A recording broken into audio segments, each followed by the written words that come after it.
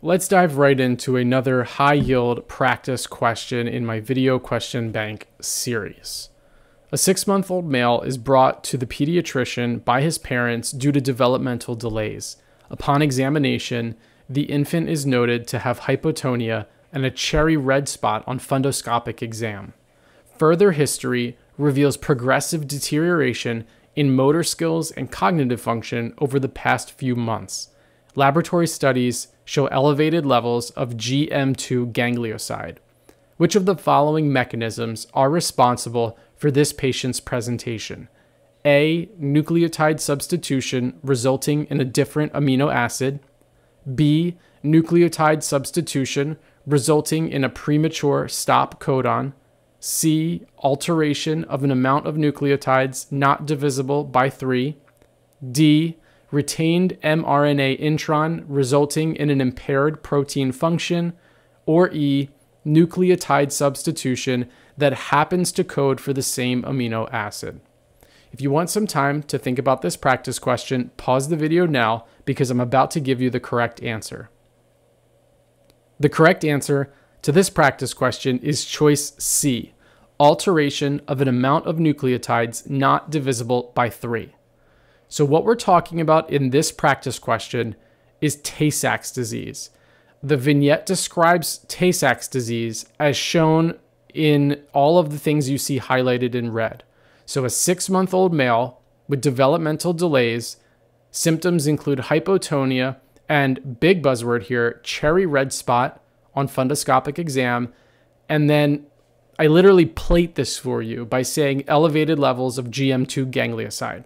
So I hope, even though this is a challenging third order question that perhaps you got wrong because of problems with the second or third order part of the question, the first order part of the question is simply understanding that in the vignette, I've described somebody with Tay-Sachs disease to you. And so I hope you were at least able to get that correct. If not, just put in some work studying, but Tay-Sachs disease is described almost textbook in this vignette. And so then the question asks you, which of the following mechanisms are responsible for this patient's presentation? And all of these various answer choices, A, B, C, D, and E, describe different types of DNA mutations without giving you the name. So for example, the correct answer in this question is choice C, alteration of an amount of nucleotides not divisible by 3. And that description is describing a frame shift mutation. So let's go through the other possible answer choices, that is the incorrect answer choices, and connect what type of DNA mutation we're talking about with the actual description of that DNA mutation as I've typed out as the incorrect answer choices. So choice A, nucleotide substitution resulting in a different amino acid, that is a missense mutation.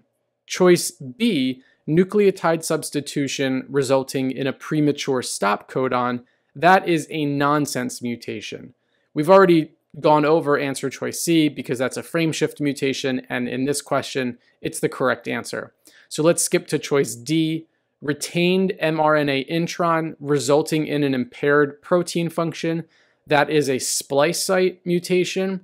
And then lastly, answer choice E, nucleotide substitution that happens to code for the same amino acid, that is a silent mutation.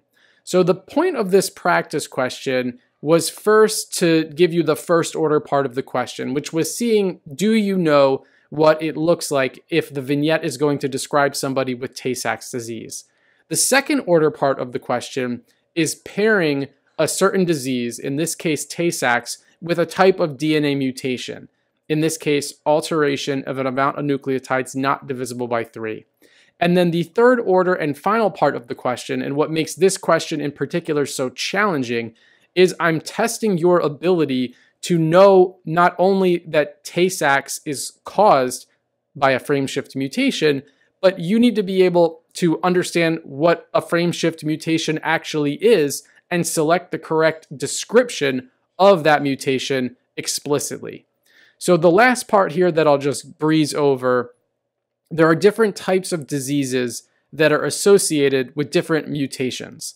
And so for USMLE and COMLEX, what you want to pay special attention to is that answer choice A, missense mutation, that's going to be implicated in sickle cell disease. And so specifically, the different amino acid that you get, you're going from glutamic acid to valine. That happens in sickle cell disease. That's a missense mutation. There's nothing that you really need to know for nonsense mutations. So think, it's nonsense. You don't need to know it. It's just nonsense. We already talked about Tay-Sachs being caused by a frame shift mutation. Again, that's when the number of nucleotides is not divisible by 3 because you've either inserted or deleted something. And because everything gets read in 3s, if you insert one or take one away, you're shifting that frame, so nothing gets read correctly. Answer choice D, your splice site mutations, that is associated with beta thalassemia, some types of cancer, and some types of dementia. And then answer choice E, silent mutation, nothing you need to know for exams. And just like nonsense is nonsense, this is silent, so you can be silent in your brain. You don't have to memorize it. Good luck.